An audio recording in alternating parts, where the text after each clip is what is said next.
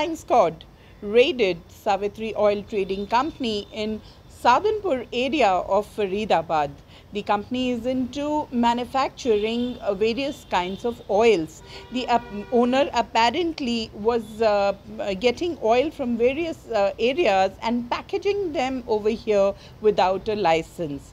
The police has taken samples of the various oils and have sent it for testing. Once the reports are received, an action accordingly will be taken.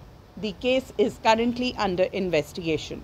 This is Reena Dhankar reporting for India Ahead, Faridabad.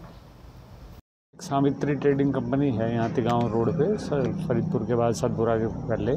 तो एक सूचना मिली थी गुप्त, तो उस पर हमारी team आई थी यहाँ पे, डॉक्टर साहब को साथ लेके, जो फूड सेफ्टी अफसर हैं उनको।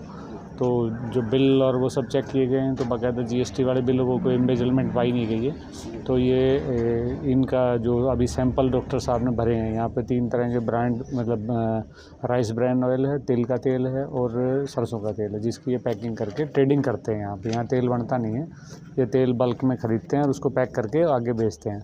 तो उसमें वो सैंपल भरे जा रहे हैं, तो उसमें डॉक्टर साहब सैंपल भेजेंगे लैब में, आगे जो भी रिपोर्ट आएगी कार्रवाई होगी।